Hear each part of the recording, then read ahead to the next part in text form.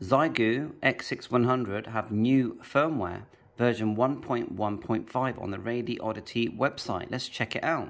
Yeah, just use Rufus to transfer the image. You just put your SD card in your PC, select the image, click start, and it will do the rest for you. Then take out the SD card, put it in your radio. Okay, let's load it. So we've got the SD card here, which we are going to put in the side. Version 1.1.5, so goes in quite easily. There's a little click and it's off, and now we do have a power supply connected here. So let's turn it on with the SD card in. Hold it, I think, for a good 3 or 4 seconds, I would say. Right, and then it will run through the process.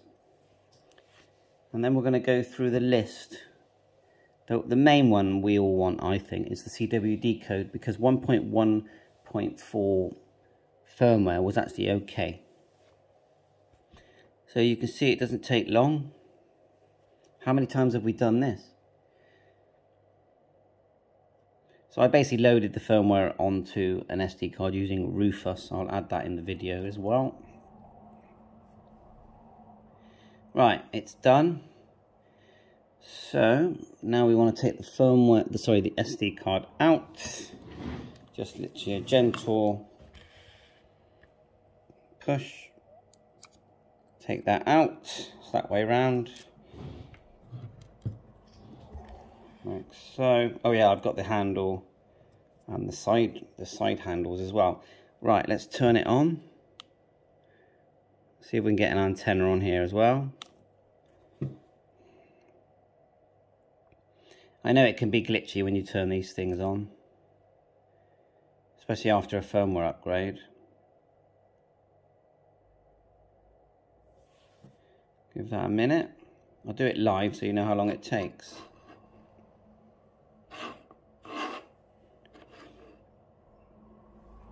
There you go. It's on, and then what you do is once you've got to that point,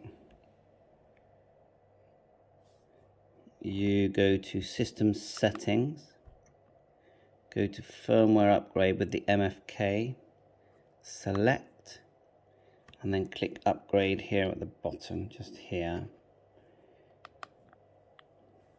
Push that.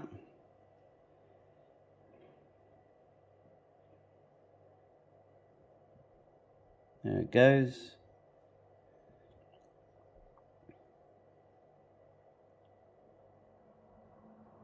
And then you hit quit, exit. So we're back on the screen. I'm just going to turn it off and give it one boot and connect the antenna and the microphone. So just hold it down, turn it off.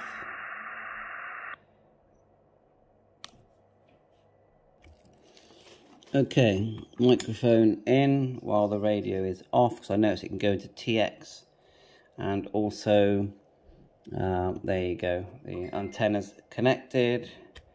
So let's turn it on and start going through the list. I don't know that.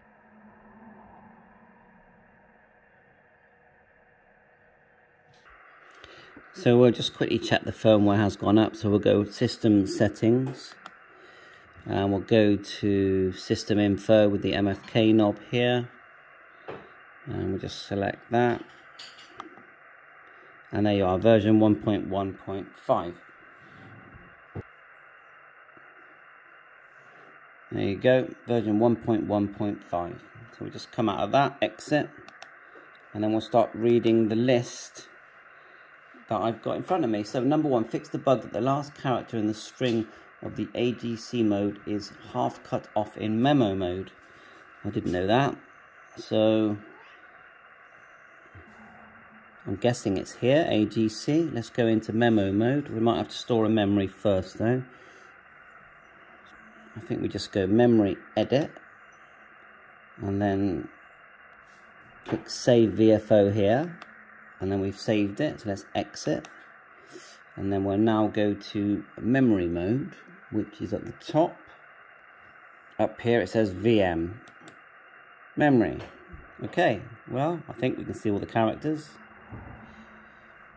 And then to come out, you just go VFO. Let's go down to 40 meters. Normally got more activity. And then we'll go across there like so.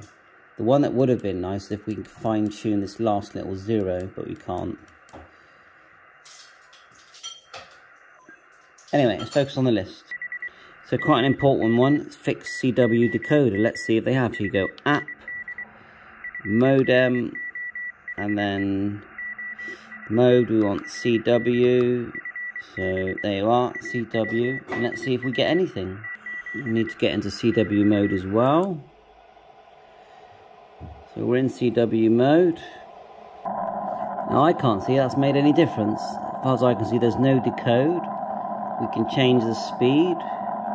We're in CW mode.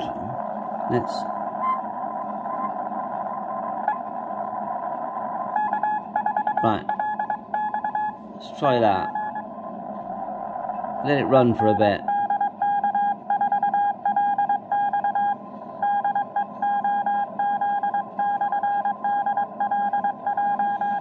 Ah, that's better. So that's good. We are seeing something. Right, well, at least we're seeing something on the screen now. Look, QTH. Yeah, so I think it is working. Result. I was worried. Obviously, you can adjust the speed a bit. Until you get the right speed.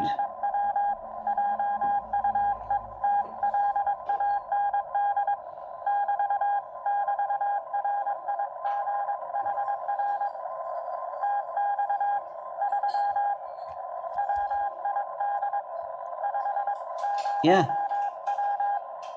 I think it works.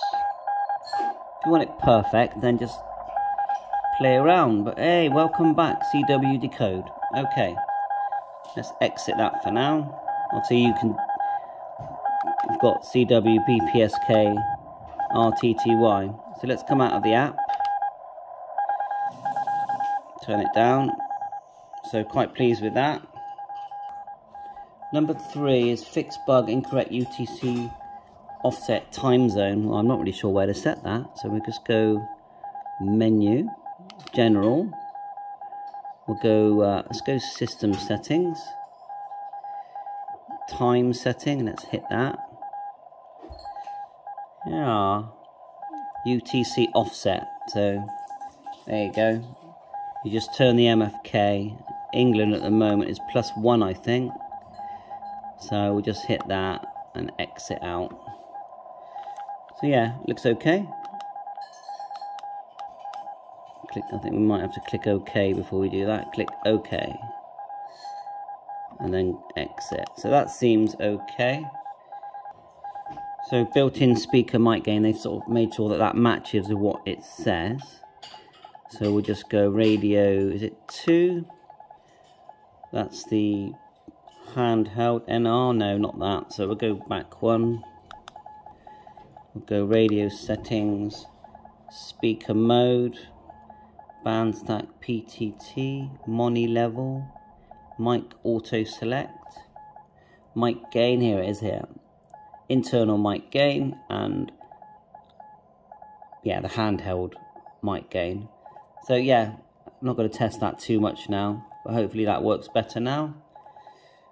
Next one, fix the bug that the battery can't be fully charged. Well, it's fully charged now. I've got mine on charge and it's the little Z's gone, so I would say it's fully charged. It says fix bug that the battery won't charge when the radio is off, but I've never seen that problem, so that seems fine. Yeah, it says here about first time power up for TXing, so let's turn it off.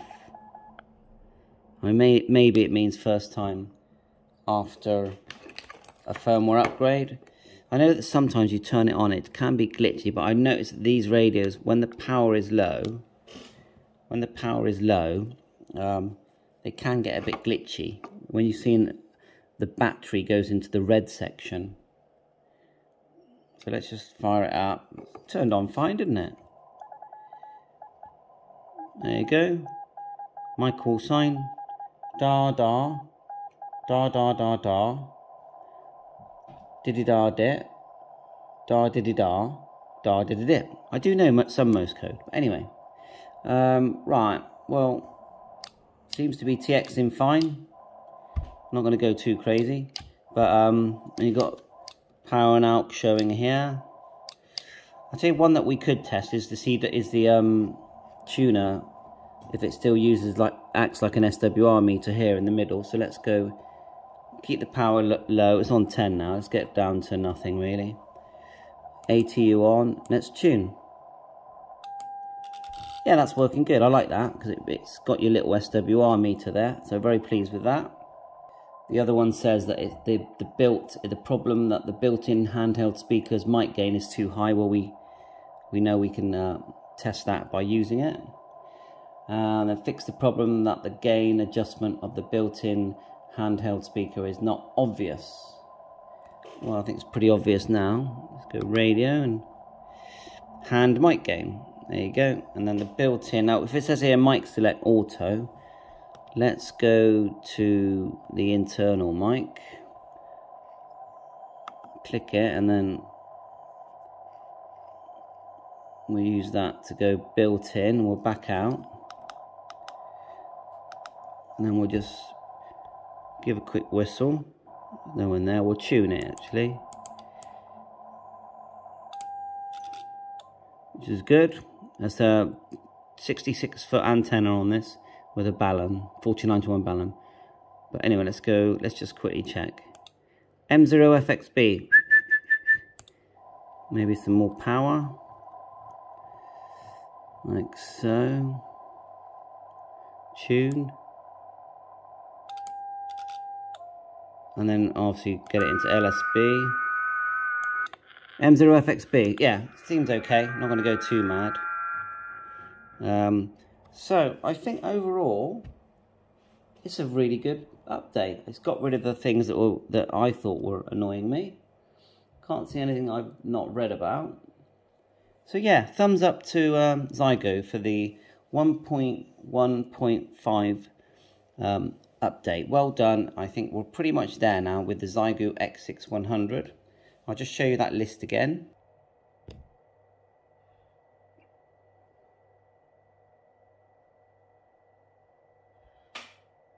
So 7.3, thanks for watching my channel. All the best.